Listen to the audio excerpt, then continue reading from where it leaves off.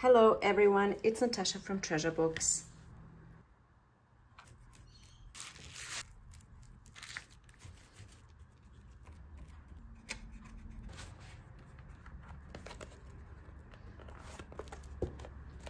In this video, we are creating this book cover with beautiful texture using a hot glue gun. This video is also part 1 to the Coptic Stitch Binding tutorial, which I promised to do and so many of you want to see. So today I'm doing two things. Demonstrating this texture technique, that's the main theme of the video, while also making the cover for the Coptic Stitch Binding video, and we will also prepare the signatures. So next week, when the binding tutorial is up, you will have your cover, your signatures, and you're ready to go. That's the plan. But for now, let's stick with the hot glue fun, because you can apply this technique to literally anything. And if you're not interested in the Coptic Stitch Binding, you simply don't have to watch the second part of this video. All right, so without further ado, let's jump right in. The first thing that you need is your base. In this case, I'm using these two cut down pieces of quite thick and sturdy cardboard because I will be using this for an actual book or a journal. So you need it to be sturdy, and you also need your hot glue gun.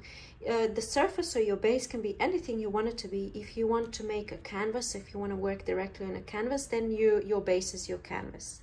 Okay, so now you just start making some doodles. You can do circles, you can do dots, you can do lines, and you just start creating your pattern, whatever you want it to be. It can be just random shapes. Just have a little play around.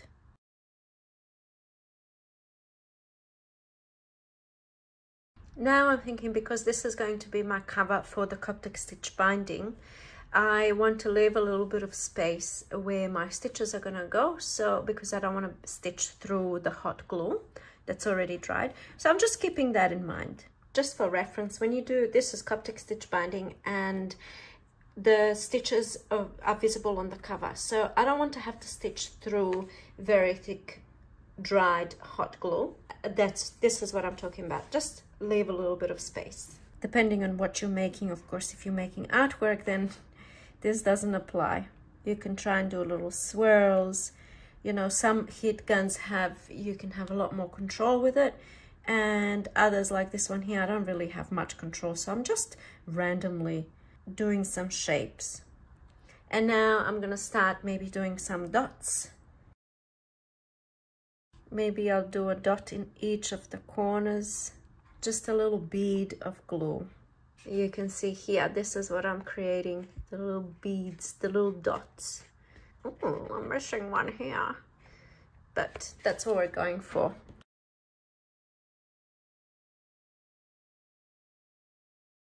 And here we go. So you decide when you want to stop. Maybe this is quite a lot. Maybe there's a whole lot more than I can do here.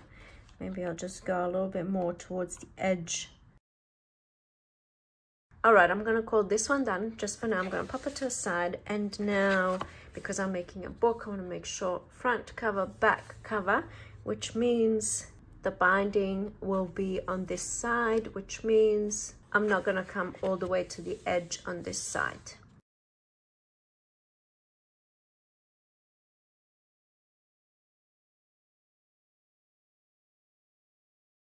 All right, I'm gonna call this one done. I'm really liking the dots, so maybe I overdid it, but I just wanted to show you this one here.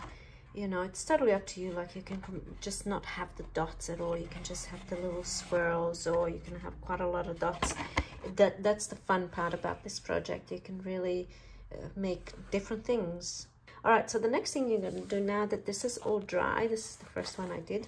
So if you'll notice, all of these, I don't know how well you can see in the video, but all of these little strings from the hot glue, try and remove them as much as you can.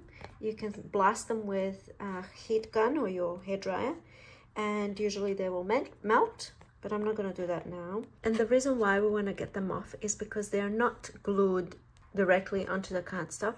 So when we do the next step, which is applying the tissue paper, these things are going to cause air pockets. So we want to get them off as much as we can. Here's an easy way of getting rid of all of that stuff. You just use something that's slightly coarse, a little bit of a coarse brush, and then you just go over it. All right, so this is my base ready. The hot glue gun can be put away. I don't need it anymore. Next thing you want to do is grab something to protect your surface, preferably something that's non-stick. Okay, next thing you need is a little bit of tissue paper. Preferably use a tissue paper that doesn't have a shiny side. This one is quite thin. Not really that it matters. Maybe I can use 2 layers. Another thing that you can use if you don't have tissue paper is paper roll, these towels. I wonder if I should use this today.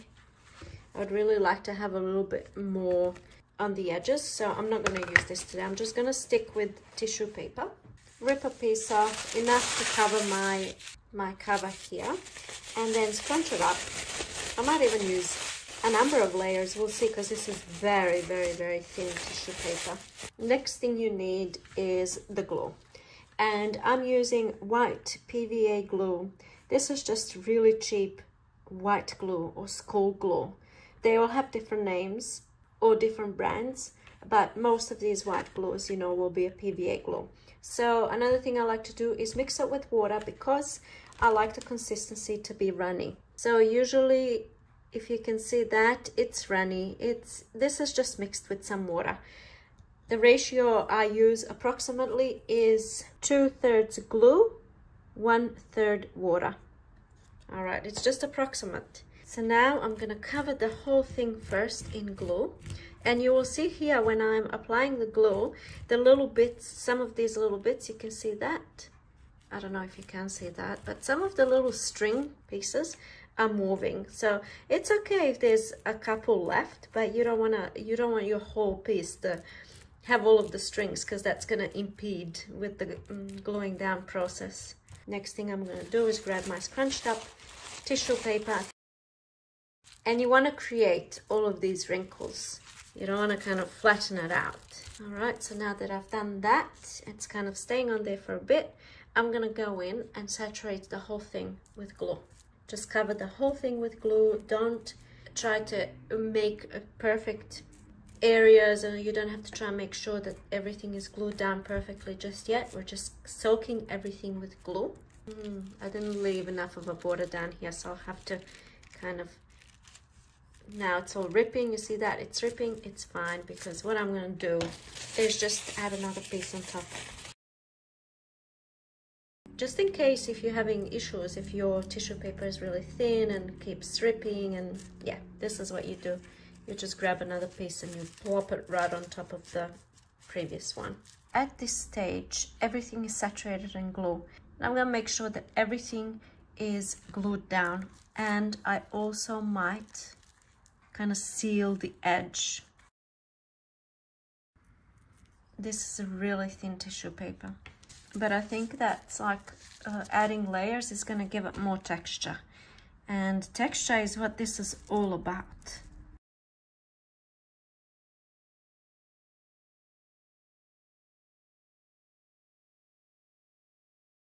All right, I think this one is done. So now what I'll do is grab something, whatever, just a little stand. I'm going to peel this off, and then I'm going to put this on whatever I have, on a little pedestal like that, so that it can dry, kind of standing up in the air rather than, I think you know what I mean. So here you go, see how that's kind of standing up. All right, I'm going to let this dry, and I'm going to let it dry completely. And in the meantime, I'm going to do the second piece that I have here. But for the second piece, I'm not going to make myself suffer, and I'm going to use this thicker tissue paper. Quite a bit of a difference you can see in the thickness. So we want creases, and at this stage, another thing that you can do, if your piece is quite thick, whatever you're using, tissue paper or whatever, you can use a little bit of water, just spray it a little bit to help you kind of get this to stick down. And now you know the drill.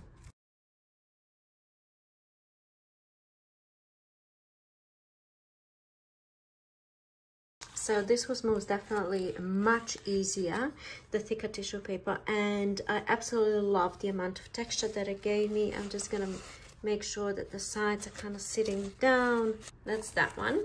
I just want to show you the difference in the texture. I don't know if you can see what I'm seeing, but you can see how this one has a lot more folds and a lot more wrinkles and a lot more texture than this one here. And of course I prefer this. This will also work, but now I'm thinking I just really want to go and put another piece of tissue paper on this one because I want more wrinkles and texture. So that's what I'm going to do. All this glue, when it dries, it becomes plastic, really. It becomes hard. So all the glue is also going to strengthen this tissue paper when it's dry. Okay, this is all nearly completely dry. This one's still wet and you can see warping. So I wanted to just mention, this one dried flat for some reason. I'm not sure why. Your piece will warp. The thinner your base, the more warping you will notice. So don't worry about any of that at this point. We can always straighten it out later. Okay, so now that it's dry, the next thing you want to do is just cut off the excess but leave a little bit of a margin.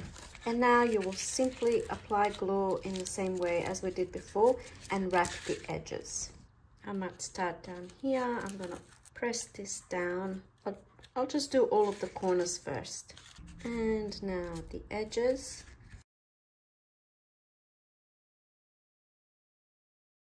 Try and get those edges nice and straight.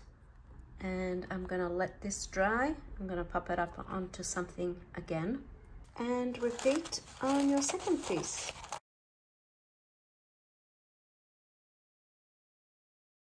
So this second piece of mine has a lot more tissue paper layers, as you can see here, but that's okay. I'm just gonna soak it up with glue. It will soak through all of the layers. I'm gonna let that dry and then I'll be right back. Okay, everything is nice and dried and there's only very slight warping, so I'm pretty satisfied with that. If your cardstock is thinner, like I said before, there's going to be a lot more warping, and then you can just at this stage try and bring it, you know, make it obey. So let me show you this one. I've already done it this one. You can see a little bit of warping, so you just maneuver it into place. See, that makes a big difference. Even if you lay it under something heavy, once everything is dry, that's gonna do the trick too. Okay, at this stage, we want to paint. So I want to achieve a dark brown color with gold accents. And this one, even though it looks brown, it's actually quite opaque when I pop it on here. So what I do always pretty much, I just go in with black. I paint everything black and then I start adding color. If you have gesso, you might want to do the gesso first before the paint. I have gesso and I'm just choosing I'm choosing to skip that step altogether, the whole gesso step. So I'm going to start with the black. I personally love the combination of black and gold, but you can do any color combination at this stage. Look how cool even this looks. You can just simply do something like this and not cover the whole thing. I'll bring it a bit closer. See that? How cool is that already looking, like this section here? You can play around with colors that you prefer. You can do, say, purple and yellow. For example, you can do yellow base and then purple accents or whatever tickles your fancy. You can even spray paint if you prefer to do that. Might be a little bit quicker. I love using acrylic paint because when it dries, it's pretty much plastic, right? Well, now I'm just gonna have to show you, won't I? Have you seen my acrylic skins video? Oh, look at this coolness. Look at that. How cool is that? I will link that video, obviously, for you to have a look. Look at this. These are the two that I did in that video, acrylic skins. And I'm showing you this because this is just acrylic paint. That's all it is, acrylic paint. And you see that when the acrylic paint dries, it's like plastic. So the way that I see it, when I'm painting my pieces, whatever they may be, the acrylic paint is just like another layer of protection. So even if you have some raised bits of tissue paper or some air pockets, I feel like the acrylic paint once it's dried, it gives extra kind of hardness or reinforcement to that weak area. So once it's all painted, I like to turn it around and look at it from all angles, because see, when I lift it, you can't see that well in the video, but I can see all these bits that were not covered by paint. For some reason, like, I'm really particular that I want all the bits covered by paint. But I think like having white spots showing through is actually, you know, part of the charm as well, but I don't know why. I just like to cover it all. And you know, this is where your own creativity comes in. I often get comments, not often, but sometimes, where people say, why don't you just do it this way? Or why don't you just turn it the other way? Isn't it easier to just paint it this way? And I often think, you know, that's excellent. You do whatever tickles your fancy. If you want white spots all over the piece, then you leave those white spots. If you want to cover them all, then you cover them all. You might want to now leave this to dry, or if you can, paint the edges on the inside as well. I'm going to do that, might as well. And then I'll just dry it elevated so that the edges or the wet paint is not touching anything. All right, so I've painted on the inside too, just those edges. The middle will be covered. And this is all done. And that's looking really cool. So I'm going to pop that aside to dry. And of course, repeat the process on this piece. Okay, and the second one is done. Look at this glory. Okay, now that this is dry, I'm ready to apply my second color, which is brown. And I'm going to apply that color with my sponge. You can use a brush, you can use, I don't know, a fruit net and smoosh it on.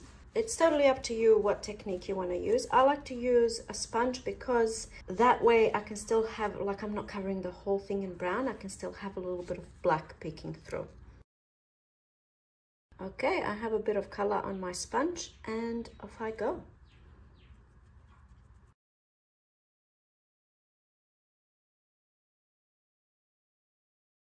And just keep building up the color. This would look really cool if you have two very different colors that are not so similar, like black and brown. It would be cool if you were using purple and orange, for example, or purple and yellow. So because of the drying times in between, this is the kind of project that you don't do all at once. So just to give you more of a full picture, the tissue and the hot glue that I did just before was actually done yesterday. So this is the kind of thing you can work on a little bit at a time, put it aside, do something else, come back to it when it's fully dry. All right, that's looking good. I'll show you what it looks like when it's fully black. It's kind of hard to see because of all of the light reflection, but here we go. You can see how that made a bit of a difference. Which one do you prefer? They both look good. I like this one, which is why I'm doing it. All right, so I'm gonna leave this one to dry and work on this one. And here we go. That one's also done. I'll wait for it to dry. Okay, now that that is all dry, I'm gonna go in with some gold paint. And first I'm going to apply gold paint kind of all over. I might smoosh it in with this brush. You can use also the sponge technique, whatever suits you. I've done a few different things. Here I've used my finger, you know. So today I think I might start with the brush. And I really want minimal color on the brush because it's easy to add more but difficult to take away. So I'm just gonna start nice and slow.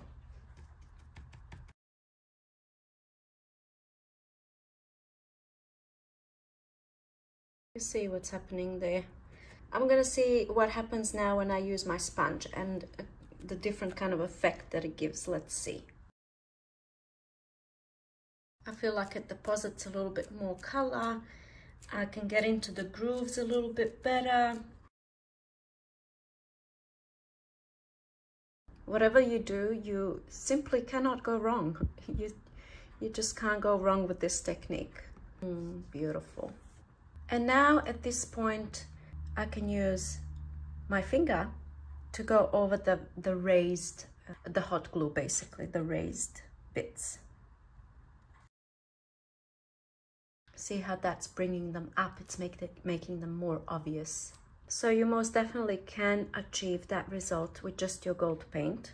I have this specialty product which I'm going to use, antique gold rub and buff. I just found it randomly in a craft supply store. Just a little bit on my finger, and then again I'm going to go over the raised bits. And especially the little circles, the little dots that I made with the hot glue. And you can also pick up all of the wrinkles from, see that? From the tissue, the scrunched up tissue.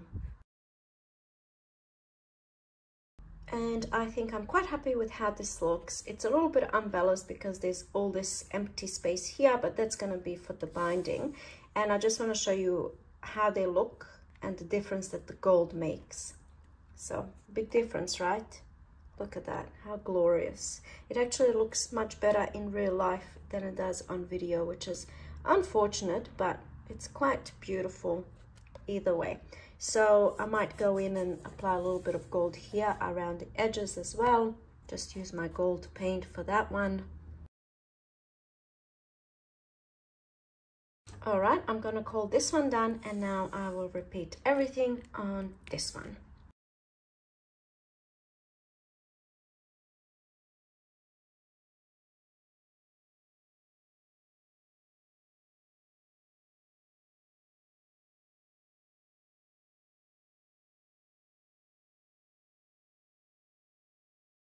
And here are my two pieces. As you're working, keep checking that you're not applying more color onto one piece than on the other.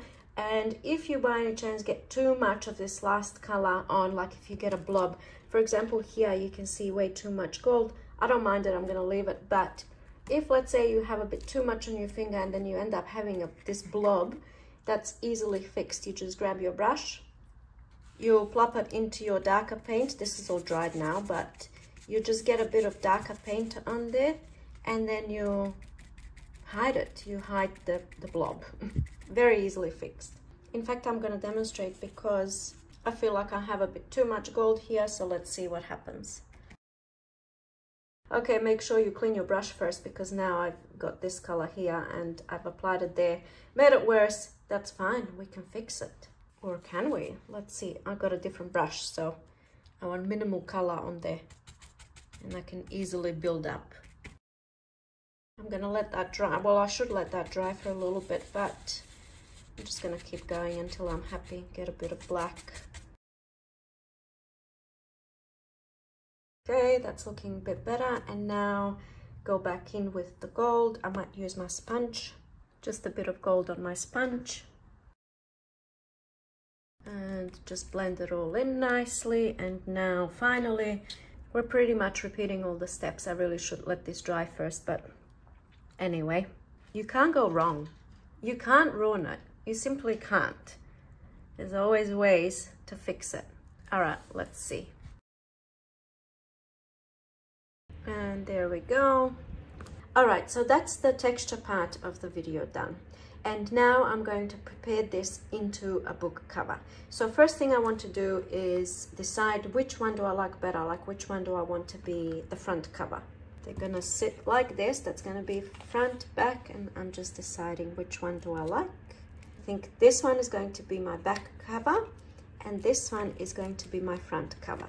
So before I cover the inside, I'm thinking of adding a little book plate. And I'm just gonna add a little bit more gold onto this. I don't have a gold book plate. I think it would look really nice. So since I don't have one, I'm gonna see if I can make one.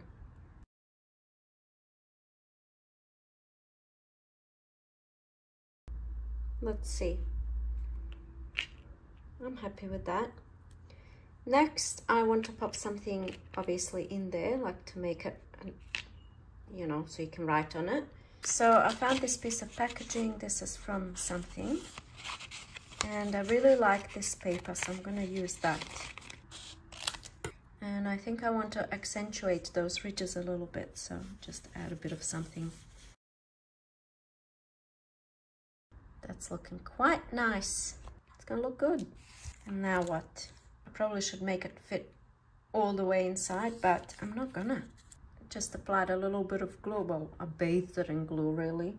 Glue that's suitable for metal. And now I'm gonna glue this on.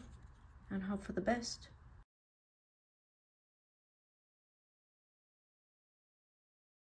It only has to look good from the front, so that's looking pretty good. I will accept. And now to attach it to the book cover, I can glue it directly on, which I will do, but I will also use brads. So I just need to determine where I want my book plate. It's a little bit hard because I will have binding when we do the Coptic stitch binding. I'll have thread here, and then this, it's looking center now, but when the threads are there, you know, this kind of thing, it's gonna make it look. Anyway, I'm not gonna overthink it. I'm just going to go with this placement. All right, put something soft underneath, hold it in place, and poke the holes. Perfect. Okay, now I do want to apply glue on the back of this. And now realign with the holes and put the brads through. I don't even know if they're long enough, barely long enough, but they'll do the job. And turn it around and close those brad prongs. Excellent. That's there, so that's gonna hold the book plate in place. I hope that it's straight. It's kind of, I'm not sure, because the wiggly lines are, I don't know. Just being a perfectionist now, just checking. That looks straight. It looks, yeah. Okay, so that's done. Now we can finally cover this here and this. But actually, I just had a thought. I wonder if I can use this on the cover. What do we think? I wish it didn't go from edge to edge. I don't like that. I wish it was shorter. Anyway, I'm not gonna do it. Now I feel like I need something in there. What do we think about something like this? Let it go. Now I can't stop singing the song. Be amazed. They're all a little bit lame, like nothing's really speaking to me right now. Use your wings. Be authentic. What do we think? No. What about be fearless? What about this? What do we think about be fearless? What about this? Let's see how it would look.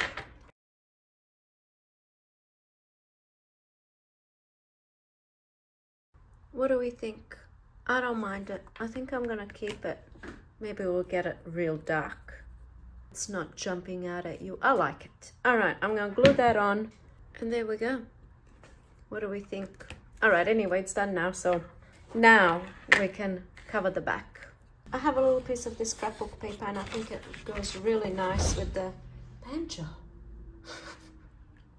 I have a piece of this scrapbook paper. It's my last little bit that I have, and I think it goes really nice with this aesthetic. So I am going to cut it down just slightly smaller than my cover. Ink the edges, apply glue all over, right up to the edges. And that's the glue applied. And now, make sure it's the right way up and glue it down. And done.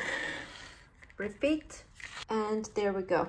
Done. So this is going to be the cover for my journal. Next thing we're going to do is prepare the pages for the inside. I just wanted to mention that I forgot to say, if you want to, you can seal this, because acrylic paint can leave kind of tacky. It doesn't feel tacky, it doesn't feel sticky, but if you leave it against something, it might get stuck to it. So if you have some type of a seal, maybe something like this, or perhaps something, I mean, what are the chances you're gonna have this exact one? But you might, some type of a sealer to seal that paint. Perfect. If you don't have anything like that, it's fine. I mean, I've done projects like this before and I never used any seal, and you know, years ago, and they're not getting stuck onto anything, so it's all good if you don't have a sealer. All right, like I said, the next thing we need to do is prepare the pages for the journal. So what I did is I prepared myself a template, and basically it's just cardstock template, and basically you want your pages to be almost the same but slightly smaller than your cover. Alright, so I got my pages out and I'm using just standard A4 or copy printer paper size that's been tea dyed, as you can see. And I'm using my template just on the first one to mark where I want to cut and how large I want my pages to be. So I make a little marking and then cut that off, and then I use that as a template for the rest of the pages. Once everything's been cut down, I fold them all in half and pop them down into signatures. And then I also have all of these offcuts which I'm going to use to make something. It can be a little notepad or something like that. Alright, so I have 5 signatures and each signature has 5 folded pages. 1, 2, 3, 4, 5. You don't want too many pages in your signature because it's going to be more difficult during the binding process. The sweet spot of signatures in your book is 3 to 5, but having said that, you can have as many signatures really as you want. I'm opting for 5 signatures. 5 signatures with 5 pages each. So once the book is bound, actually I'm just going to show you one signature against the cover. So I don't know how well you can see, I have a tiny little bit of a margin up the top, tiny little bit down the bottom, and I actually don't mind the pages being slightly larger here on the side, the opening side. So putting everything together, this is how my book is going to look once it's bound. So that's perfect. Everything is just fitting in quite nicely. So next week I'm going to do the actual tutorial on the Coptic stitch binding. I'm going to have notes written down as well so that you can watch me do it, and also you will have notes that you can follow. I'm planning to do a little one like this with just 3 signatures just to get you going, and then I'm going to bind this beautiful book using the Coptic stitch binding. And hopefully if you've done this by next week, you will have a book ready to go. So I will see you next week in the Coptic stitch binding video. But in the meantime, I really hope that you have a play with your hot glue gun and the paints and you create something beautiful, and perhaps you can share it with me in my Facebook page group or on Instagram. My links are all in the description box down below. I just also wanted to show you this one. I made this one probably about 2 years ago, and what I did here, this is just a cereal box. I followed the exact same procedure that I showed you, but I only did the hot glue technique on the front cover. The spine and the back, I only applied tissue. So you can also, I mean, look at that beauty. That's absolutely stunning. And so is this. I just love how that looks. And the more you kind of play around, the more you'll know what you prefer. And I think, of course, this one must be my favorite out of these that I've done. Okay, so this concludes today's video. I really hope that you feel inspired. Please let me know your thoughts in the comment section down below. Thank you so much for watching, and I'll see you next week in the Coptic stitch binding video tutorial. I'll see you then. Bye.